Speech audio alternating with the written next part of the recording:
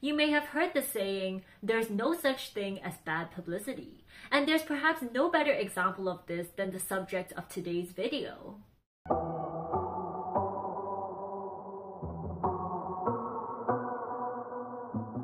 Greetings, professors, and welcome back to my channel. Though I'm not sure you guys will ever come back again after this video, because today I'm about to traumatize you by talking about the one and only Oli London. And if you're fortunate enough to not know who Oli is, then just know that what you're about to see cannot be unseen, and the things you're about to learn might just make you lose faith in humanity. Consider that your warning. Oli London is a social media personality who first rose to infamy after he got tons of plastic surgery to look like BTS member Jimin. But that was just the first in a long line of controversies that Oli has been involved in, with him subsequently going on to marry a cardboard cutout of Jimin, identifying as transracial Korean. I know a lot of people don't understand me, but I do identify as Korean. Coming out as a trans woman and getting more surgery to then look like Blackpink member Rosé, and most recently, abruptly switching to the Conservative Party and speaking out against transgender activism. And they think it's normal to have a sex change. They think that's completely normal, when it really isn't. And that's not even to mention the numerous feuds he has had with other influencers and celebrities, as well as his atrocious, quote, music career. I love Korea, oh yes I do, you know it's true. Overall, I think it's safe to say that Oli's career has been one hell of a train wreck. Yet, it's a train wreck we just can't seem to look away from. Despite acting like a total clown and seemingly having no discernible talents, Oli has somehow managed to rise to the top of the social media scene, becoming one of the most relevant and talked about personalities and getting opportunities and achievements that most people can only dream of. In a way, he managed to accomplish what all the crazy K-pop and J-pop groups on my channel couldn't. And so, this raises the question, is Oli really the idiot, or are we? In this video, I'm going to be discussing the absurd career of Oli London and how he managed to use our negative reactions and outrage to actually climb his way to social media success. But before we begin, in case any of you guys are currently getting surgeries to look like your favorite K-pop idol, firstly, stop it. Get some help. And secondly, you'd probably be better off just dressing like your favorite idol instead, with the help of today's sponsor, Fashion Chingu. Fashion Chingu is an online store that recreates K-pop and K-drama fashion so that you can get your favorite idols' outfits on a budget. And they make this super easy by sorting the clothes out into different collections based on the artist, such as the BTS collection, the Blackpink collection, the Twice collection, etc. So for instance, I recently got this top that was worn by Red Velvet Seulgi, complete with the sleeves, as well as this crop top that was worn by Everglow's Anda. And I also got these clips that were worn by ITZY's Yeji, and guys, aren't they just so cute? Best of all, Fashion Chingu currently ships worldwide and offers free deliveries for orders over $60. And guys, this website has truly been my holy grail, especially when trying to find stage outfits for my dance covers, so I honestly can't recommend it enough. So be sure to check out the link in the description because they're currently offering a 25% discount site-wide for their Black Friday sale. Huge thanks to Fashion Chingu for sponsoring this video, and without further ado, let's jump right back into the story. Everything began in October of 2018 when the show Hooked on the Look traumatized viewers with a sight that could never be unseen and a person they wish they never knew. Introducing Oli London, a 29-year-old British man who was obsessed with K-pop group BTS and had gotten over $100,000 worth of plastic surgery to look like his favorite member of the group, Jimin. I had all of the fatty tissue removed from my chest. I've also had a blepharoplasty, which basically was work on my eyelids for rhinoplasties, angle reduction, which is basically a jawline surgery. I also have a silicone chin implant here. The episode follows Oli around as he gets even more cosmetic procedures, discusses his plastic surgery addiction with his friends. No, I'm not going to get addicted I think we're past that. I think we're past that, Oli. And terrorizes Asians in Chinatown by forcing them to answer the dreaded question. Do you think I look a little bit, you think I look like Jimin a little bit? Like, oh, yeah, I think so. Honestly, if you're Asian, then you know that being rude in person is like our biggest nightmare. I'm sure he gossiped about Oli afterwards though. But okay, at this point, you're probably wondering, why BTS? What did the BTS boys do to deserve a fan like Oli? Well, their only crime was that they were too famous. After all, what better way to appeal to the algorithm than to attach yourself to the most famous boy group in the world? Officially though, Oli claims that he first fell in love with BTS in 2013 when he was teaching English in Korea. As if it wasn't suspicious enough that Oli would be able to live, let alone teach in Korea with his Korean skill level. 나는 너의 팬입니다. 나는 너의. Sources have also claimed that Oli never actually posted about BTS prior to his stint on Hooked on the Look in 2018. Coincidence? I think not. Regardless though, the Hooked on the Look episode quickly went viral, generating all sorts of reactions from the public, ranging from concerns over his mental health and plastic surgery addiction to backlash over his obsession of Jimin. Overnight, Oli became a K-pop meme, and even international news outlets began reporting on the story. And so, just like that, Oli has successfully been catapulted into worldwide infamy. Something I'm sure the public now regrets, because much like a lingering fart, he was going to end up being a presence that the world could never truly get rid of. And sure enough, throughout the next year, Oli was practically inescapable, using his newfound notoriety to squirm his way into TV shows like X Factor, Celebs Go Dating, Rich Kids Go Skin, The Today Show. Hell, even viewers of this channel weren't safe. Because yes guys, I too made a video with Oli London. So first you jump out like this, and then you jump in and put your hands in front of you. And boy do I have a story time regarding that situation. So basically, he actually seemed pretty friendly in person, and we had a decent time hanging out together, right? So I made a positive video where like, I did not shade him at all. It was just a happy, positive video, and he even thanked me for it afterwards. But then, just a few weeks later, he then secretly unfollowed me on all social media and then acted like he never even knew me. Which like, okay, to be fair, sometimes even I don't want to associate with myself. And also, I'm not famous enough to help him with his clout. But like still, I just thought the whole situation was so shady, especially since he was actually the one who asked me for the collab in the first place. And indeed, asking to be featured on other people's shows only to then turn around and act as if he had been invited was something Oli apparently did often. Oli London's in the studio. Hello. Hello, Isaac. Great to be here. Thanks for having me on the show. Well, no, thank you for reaching out to us. I think this is the first time we've ever gotten a chance to actually interview somebody who's reached out to us first. But soon, even sliding his way onto TV shows and YouTube channels was no longer enough for Oli. In February of 2019, Oli extended his reign of terror to the music industry, making his debut with the song Perfection. Despite receiving terrible reviews and being universally hated, Perfection somehow managed to peak at number 31 on the iTunes K-pop charts, proving that all the hate had just contributed to Oli's rising relevance and fame, something which he was sure to brag about in his lyrics, with lines such as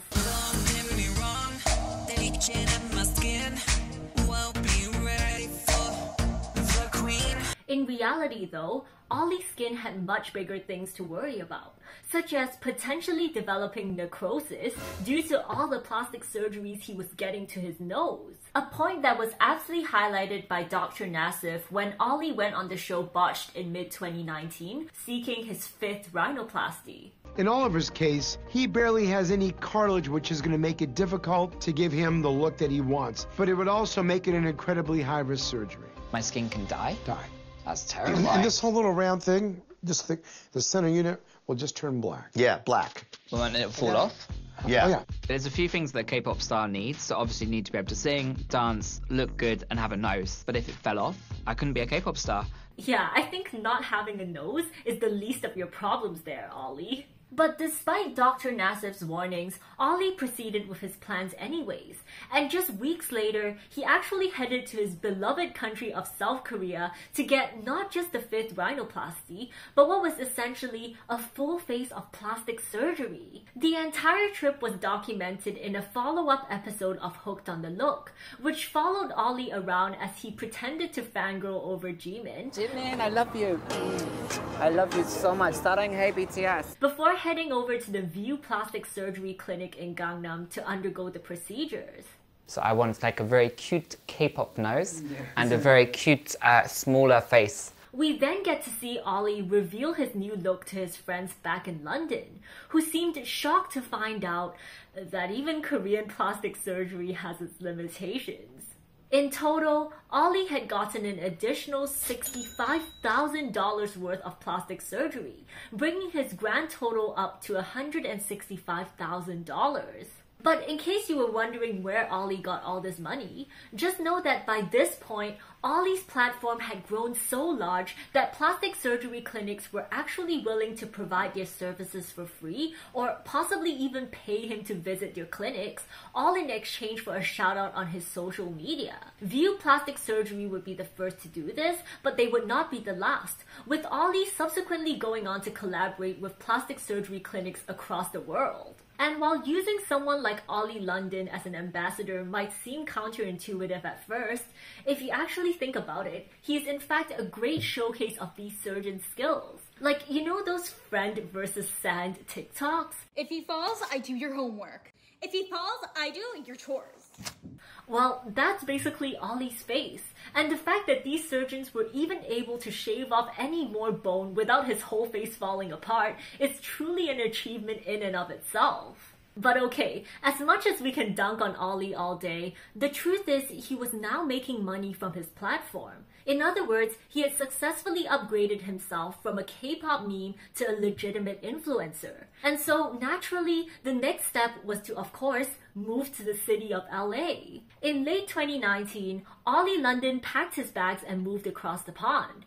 And along with his new living situation, Oli also upgraded his social circle, with him now regularly being seen around the likes of D-list celebrities like Frenchie Morgan. Frenchie, if you didn't know, is a, well, French TV personality and model. What's up with all these people naming themselves after their places of birth? Anyways, she had previously appeared on reality TV shows like Rock of Love, I can scream like that also, that's fucking easy to fucking scream! Celebrity Big Brother, Shut the up because you never play the game, you always lose everything. and she even had her own Hooked on the Look episode, where, like Oli, she too was apparently getting plastic surgery to look Asian. I'm not gonna be happy until I do all my surgery so I can look more Asian and more sexy. No wonder the two hit it off. Frenchie and Oli actually go way back, and the first time that they were seen together was actually in 2018 during the premiere for Frenchie's reality TV show, Frenchie's World. So I'm filming Frenchy World. Okay.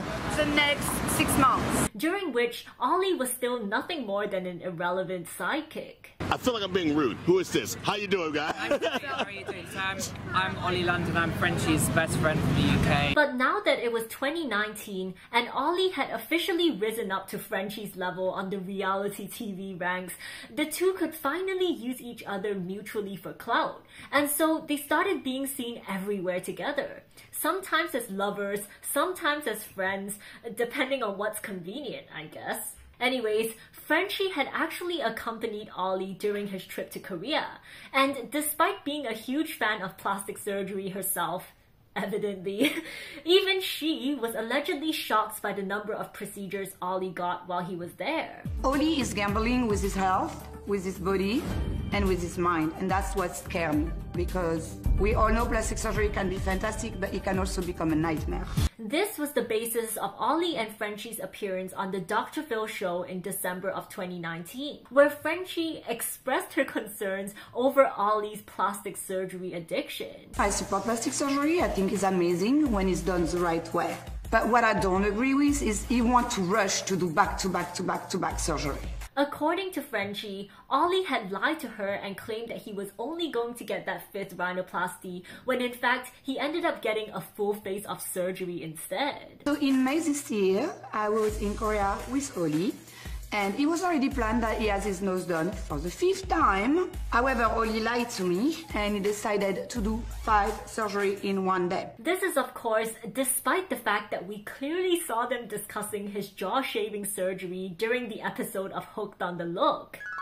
I'm having the bone shaved down to make my face smaller and symmetrical. Whoa. I know, it's gonna be painful. Ooh, that sounds very painful, baby. I mean, I just find it hilarious that Dr. Phil's team didn't seem to see all the discrepancies, and Dr. Phil himself was taking the whole thing so seriously. Like, at some point, he actually thought he had gotten through to Oli. I think you're really selling yourself short.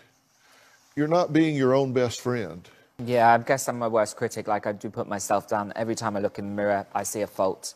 But I want you to really think about not abandoning yourself and who you are, because in the final analysis, it's you and you, buddy. But clearly, the whole thing was just a ploy for the pair to get on TV, and for Oli to do this in front of millions of viewers. Jimin, I want to marry you because I love you so much. Saranghei, Jimin. Obviously, Jimin never accepted the offer, but this didn't stop Oli, and in January of 2020, he went through with his foreboding proposal by marrying the next best thing, a cardboard cutout of Jimin.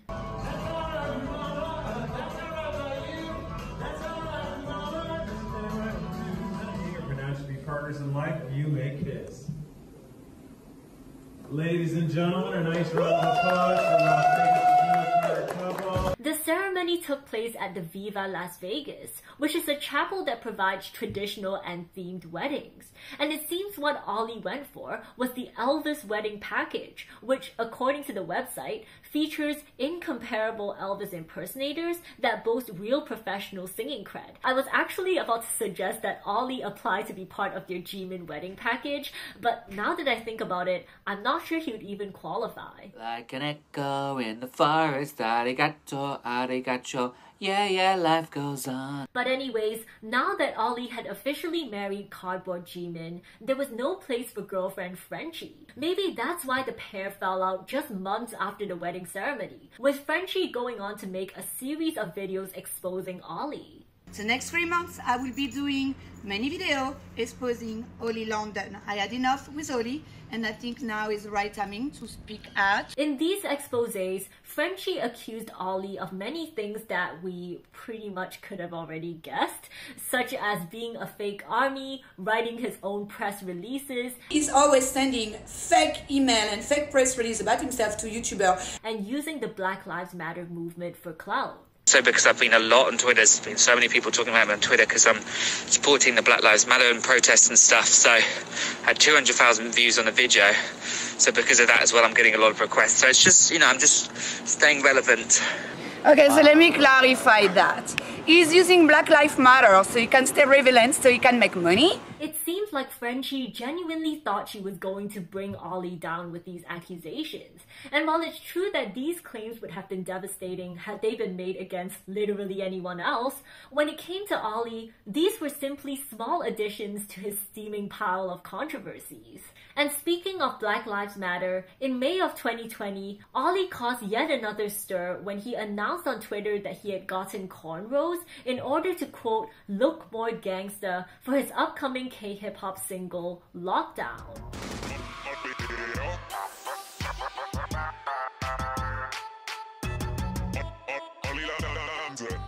Honestly, at this point, I don't even know what's worse. The fact that he's appropriating black culture, or the fact that he's appropriating patients with Parkinson's disease. Unfortunately for Oli though, this scandal didn't make headlines for long, because during this time, there was a new pseudo K-pop act on the block that was arguably generating even more buzz and outrage than Oli himself. That's right guys, it's Kachi! Dubbed UK's first K-pop group, Kachi was an ensemble consisting of 4 young women from the UK, of which only one was actually Korean. Additionally, the members were involved in another scandal where they were accused of mocking Jennie from K-pop's biggest girl group, Blackpink. More on them later. Leading to widespread hate from Jennie's massive fan base. But if you thought Oli had finally been dethroned as the world's most hated Korea boo, then you would be wrong. Because where there's K-pop controversy, you can always expect to see an Oli. And sure enough, in a Channel 4 documentary about Kachi's debut process, we get to meet the brains behind the group, including their band manager Monica, as well as their publicist, who of course turned out to be none other than Oli himself. So today is the most important day in Kachi's career. They've been working so hard on this moment. And it turns out, Kachi was just a pawn in Oli's grand scheme to pollute the K-pop world with more carbon copies of himself. There's millions of K-pop fans in the UK alone. So when they see this brand new girl group, it's going to inspire all these little girls and boys that they can be a K-pop star as well. No! God, please, no! No!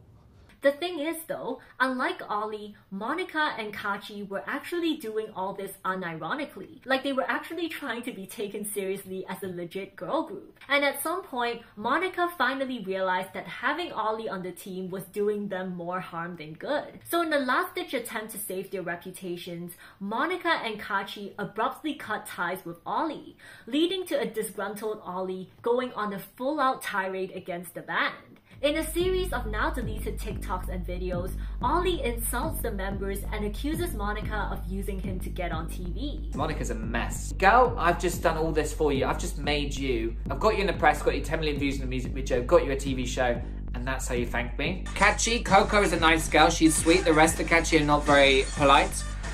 You know, they don't say please or thank you. They have no star quality whatsoever. They're super, super boring. They don't have the charisma. I'm sorry to say it, there might be some Kachi fans here. They do not have charisma, they do not have star power. They were never stars in the first place, they never will be. Because Kachi was so hated at the time, opinions were divided, and some people were actually on Oli's side for the first time. And so, as 2020 drew to a close, and while Kachi was still reeling from all the hate they were getting online, which Oli technically contributed to, Oli, on the other hand, wrapped up his year by ironically featuring in an anti-bullying documentary. Yeah, so I've basically got a show called Controlled, and it's basically about anti-bullying. So obviously I get so much bullying because, you know, I'm doing the K-pop music, and I'm doing it with Alicia Jade from Love Island. She was on it back in 2017, and we're basically raising awareness of the effects of online trolling. Clearly, Oli had once again come out on top in another controversy, and with public interest at an all-time high, he was determined to make the upcoming year of 2021 his biggest and most scandalous yet.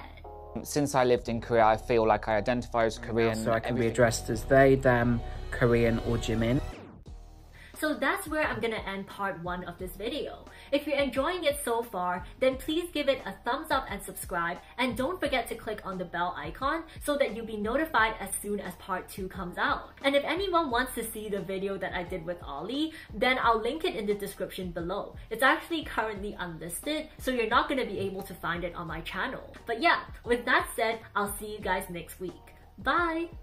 Thank you for watching, and special thanks to my Patreon members for supporting my channel. If you'd like to watch reaction videos and other bonus content, then be sure to check that out on my Patreon.